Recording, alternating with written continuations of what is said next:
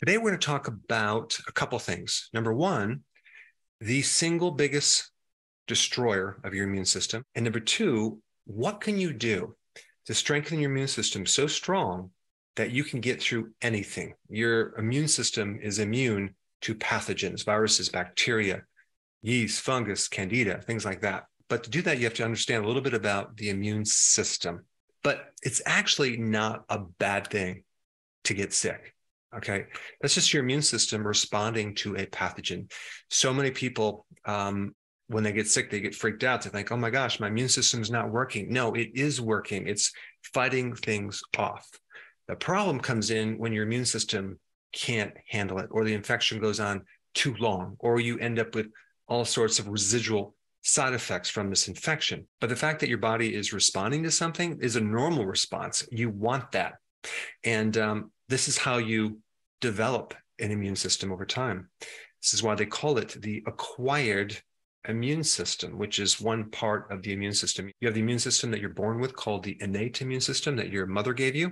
But then you have this other system that you have to develop over time by being exposed to certain pathogens. So let's first start with comorbidities, right? Those are all the things that can make you susceptible to having more problems if you get sick. The biggest thing that would be high blood pressure, believe it or not.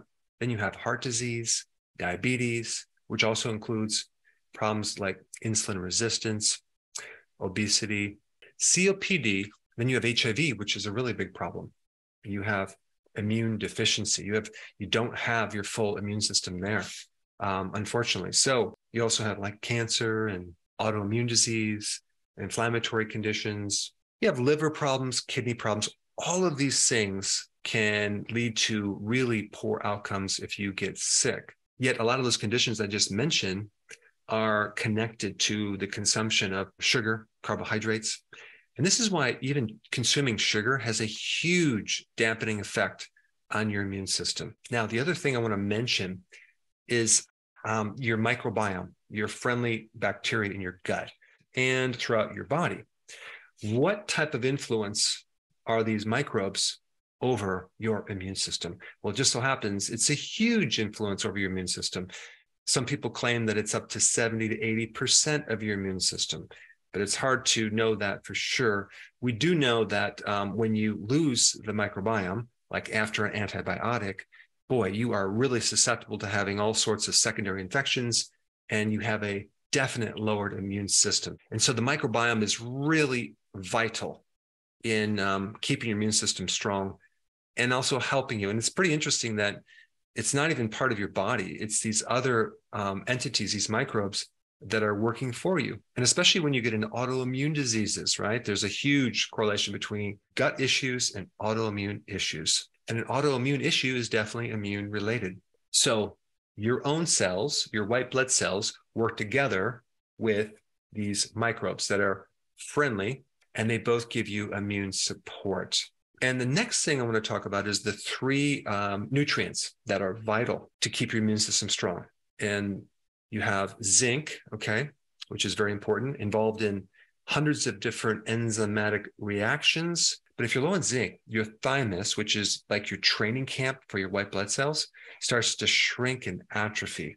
So we desperately need enough zinc. Also, zinc is involved in the quantity of your white blood cells, as well as the weapons that your white blood cells create to kill off pathogens.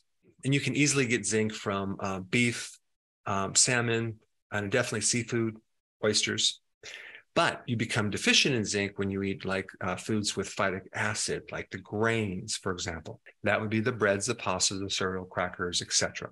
Now, vitamin C is another really important vitamin. And I would recommend taking it from a food-based form. You can get it from many different foods, but leafy greens, sauerkraut has tons of vitamin C. Vitamin C will decrease the duration of an infection. It helps to arm the white blood cells, the resources it needs. In fact, your white blood cells have like 100 times more vitamin C than your blood. So your defenses need this vitamin C for a lot of different functions to fight off pathogens. And you have a lowered resistance against pathogens. Also, there's this condition called phagocytosis where your immune system gobbles up and eats pathogens, right? It needs vitamin C to do that job. So vitamin C is very, very important. But the most important nutrient out of all of them is the next one, which is vitamin D. Vitamin D is like the key thing that modulates an immune reaction. So if your immune system is overreacting, vitamin D will kind of put the fire out, like in a cytokine storm where your immune system is out of control. Vitamin D can put the fire out. In a vitamin D deficiency, you are very susceptible to getting sick. This is why people get more infections during the winter months, because there's not enough sun out. And if you're deficient in vitamin D, your susceptibility to getting autoimmune diseases goes way up. So the sun will give you vitamin D, okay, cod liver oil, salmon, but it's really hard to get vitamin D from your food. Now, there's something else I want to share, but I'm going to tell you this without telling you all of it, but you can read between the lines. There's a fairly recent study that was published in June 5th, 2022, right? That's this year, called Adverse Effects of Fill-in-the-Blank Vaccine and Measures to Prevent Them, okay? And I'm just going to tell you 2 lines from this paper, okay? You can read the rest down below. But this study showed that immune function among vaccinated individuals 8 months after the administration of 2 doses of fill-in-the-blank vaccine was lower than among unvaccinated individuals. These findings were more pronounced in older individuals and individuals with pre-existing conditions. So vaccines can weaken your immune system as well. And let me just add one more line to that.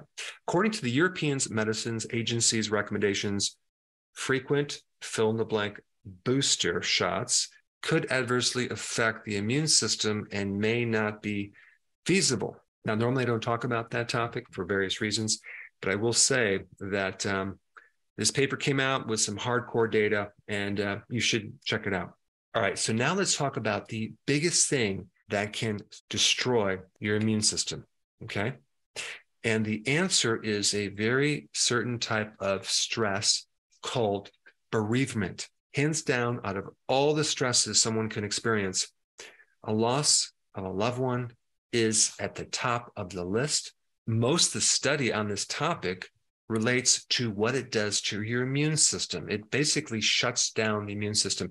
It also elevates cortisol, which causes a paralysis of your immune system. Literally, when cortisol is raised up, your immune system goes into shock mode. It just doesn't work anymore. In practice, nearly 100% of the people that I've talked to with autoimmune diseases and chronic immune problems always had some type of loss that occurred just before that event. But you have other stresses as well. You can have loss of a job, loss of money, bankruptcy. You can be in various stressful situations that can create a similar type effect on your cortisol. So if you're interested in trying to keep your immune system as strong as possible, you must do things to reduce your stress as much as possible. So let me just go through the list really quickly on what I would recommend. Number 1, do whatever you can to handle your stress. If you had a major loss, then you have to literally spend a lot of time, walking through parks, getting into nature, just getting your attention off that loss. I've done extensive videos on what to do. You have to work on your adrenals. Ashwagandha is important. Vitamin B1 is vital, and lots of it as well. Number 2, sleep, right? The more sleep you get, the less stress you're going to have, the less cortisol you'll have. So sleep is very, very important.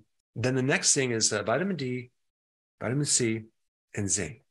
As far as vitamin D, especially through the winter months, I would take as a maintenance dosage 10,000 IUs of vitamin D3, okay? I would take at least 50 milligrams of zinc. I would also take vitamin C. I wouldn't take just the minimum. I would probably take 200 or 300 milligrams of vitamin C per day and make sure that it's a natural version. Now, if you're getting enough greens, then you don't need to necessarily add a lot of vitamin C. If you're getting beef, if you're getting seafood, shellfish, you don't really need to add zinc. If you're getting enough sun outside, you don't necessarily have to add D. But during the winter months, it's difficult. All right. Number 4, get on the ketogenic diet. Why? because just getting off sugar will greatly help your immune system and decrease the high blood pressure, the obesity, the visceral fat, the inflammation, the fatty liver, diabetes, the kidney problems, and other liver problems. And then the next thing is fasting. Fasting by itself can greatly strengthen your immune system. If you did a 3-day fast, okay, you're literally on your way to creating a new immune system. So if you could do that occasionally, it would be the best thing for your immune system. All right, number 6 is getting exposure to sun, not just from vitamin D, but from another wavelength called infrared, which builds up your melatonin, which can greatly help your immune system as well as help your sleep. And number 7, eat foods that can build up your microbiome, like sauerkraut, fermented vegetables, pickles, or take a probiotic, especially during the winter, to help strengthen your immune system, because those microbes are a big influence over your immune system. Now, if you haven't seen this video on getting rid of stress, you should check it out. It's pretty awesome and very comprehensive. I put it up right here.